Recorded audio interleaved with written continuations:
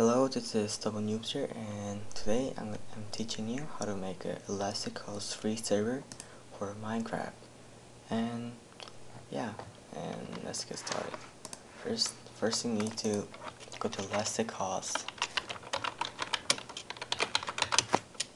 and you pop up and you need to register. But if you can do a free trial, but you just have 5 days and you need a credit card for it. And anyway, I made an account, so let me log in.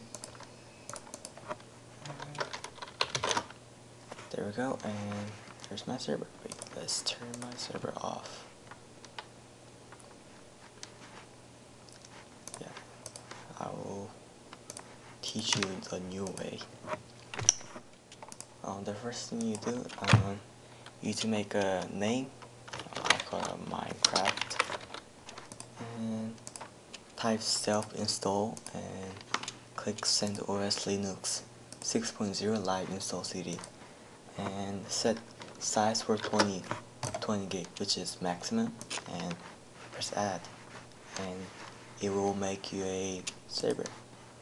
Now what you need to do, and go to edit for servers and set a name for VNC, set a password. I'll set to 1234567 for example, and I will set to configure. Now they saved it, and you press start, and you will start your server up for a second. There we go, and there's your server IP address, and there's your VNC server password. Now what you need to do is you need to go to Google and you need to download a Type VNC. What does this do is it lets you download, lets you host display a VNC. It lets you display your server. So just go download now, and there we go. But I already downloaded, so I'll just boot it up. So in the Type VNC server, you need to put your IP address in here, which is this one.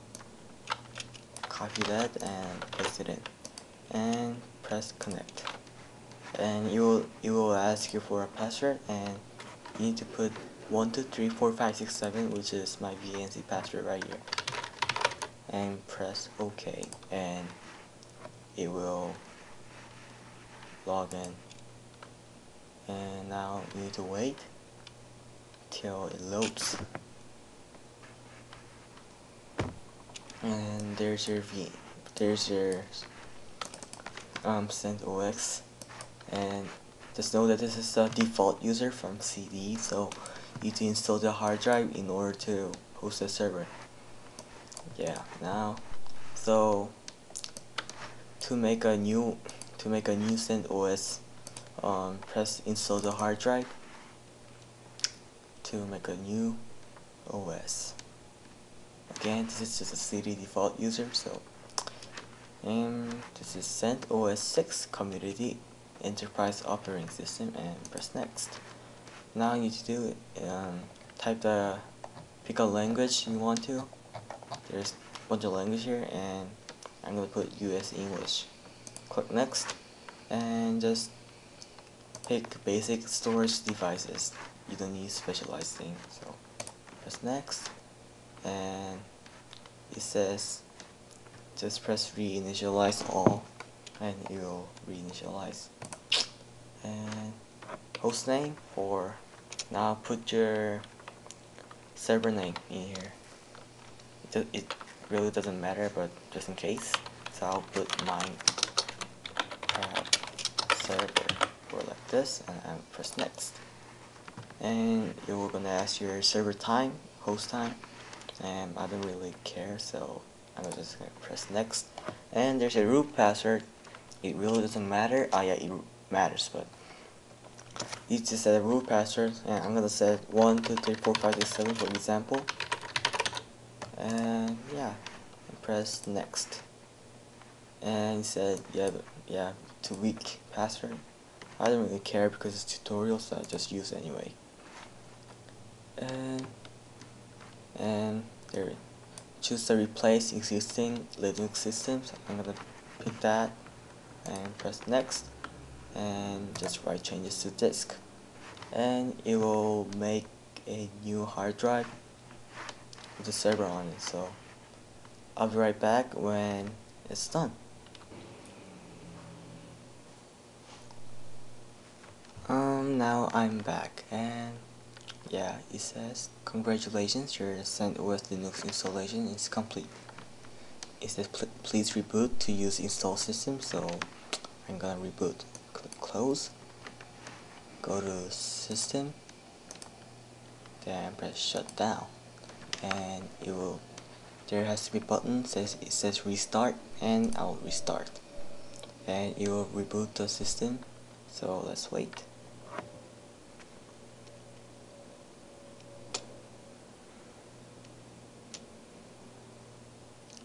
And it says press any key to enter the menu. Oh yeah, just press something and it will load up.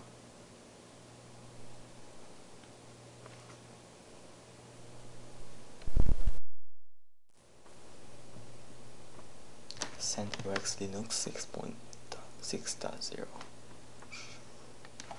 Okay, now wait, and there we go. It says welcome to new CentOS 6. Press yes and click forward, and now you need to create your own user. I'll put my username here, Minecraft username, and full name. I'll just put David on there, and you need to put your password. I'll put 1 2 3 4 5 6 7 for example, and yeah, and now you created a user. Yeah, I'll use it anyway. And you need to set a date. I'm pretty sure you guys know how to do this, so I'll click forward. And we don't even care, just ignore this. This is insufficient memory. Click OK and click finish, and it will load your thing up. Click David. You need to click David, and there's my full name, and enter your password, which is 1 2 3 4 5 6 7, and click login.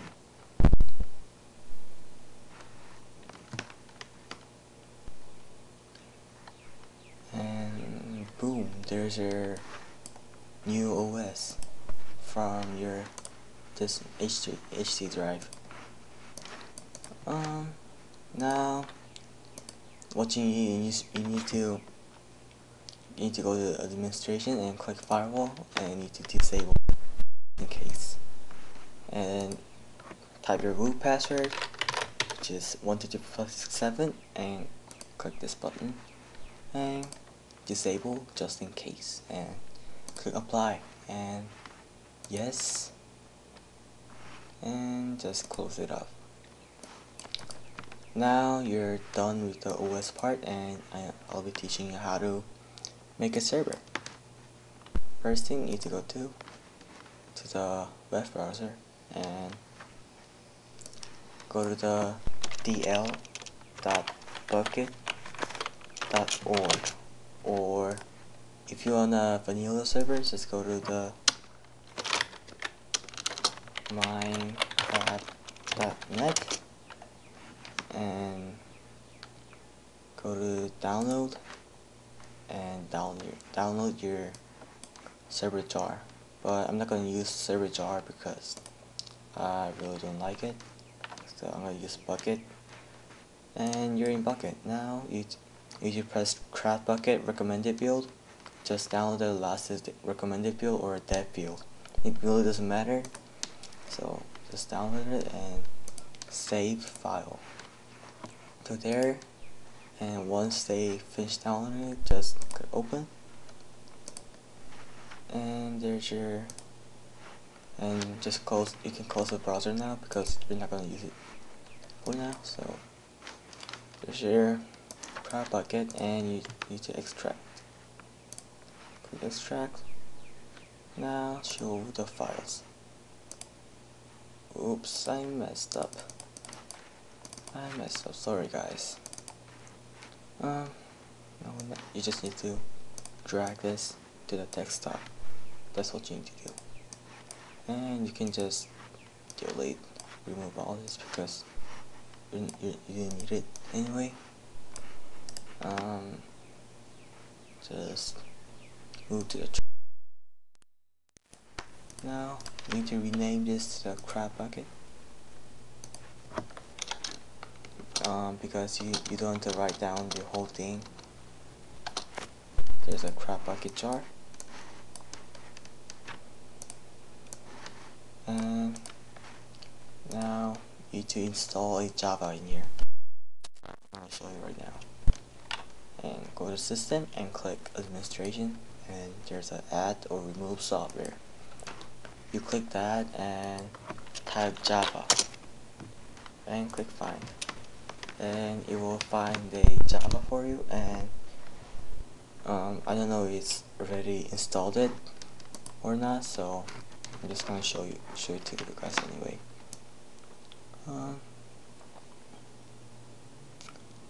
If you look for a Java, oh, there you go, they installed it. They already have one, so you don't need to do that and just exit out. Now now the last step, you need to run the server. Go to applications and go to system tools, and there's a terminal at the very bottom. And there's the terminal, and now what you need to do is you need to go on type cd desktop. By the way, this is capital sensitive, so must have to write capital D the first, and press enter, and it will go to the desktop location. And now you need to type java -jar -xmx 1 gig, which is by the way, you can just write down whatever run you want, which is, if I want 600 megabytes, you can just type 600 megabytes or 1 gig, because I'm just gonna type 1 gig anyway, because I like to have more players in my server. So -xmx 1 gig and -xms 1 gig. You do the same thing, except you press space and type crab bucket .jar and press enter, and it will load you a crab bucket. You can just ignore the error because you're not gonna need it anyway. It doesn't matter. So there we go. There's your new Minecraft server. Just spawning area. Just wait till it loads, and it says done. Type help or something. Now I will test you guys up. I'll test it out. I'll show you guys that it works. I'll go to my Minecraft and let's play server. Go to direct connect or add server, and you just need to put down your IP address, copy and paste it in, and join server, and it will log you in. It doesn't let me log me in because I have 1.2 for the Minecraft, and this crab bucket version is 1.1. Yeah, there's a Minecraft, and I'll just exit out. And there we go. There's your Minecraft server. And if you wanna stop, okay, just press stop, and it will stop your server. And if you wanna, and you can just exit out and like do whatever you want, and you can mess with server.properties and put your server name and yeah, all that stuff. And if you wanna run again, just go to terminal and cd desktop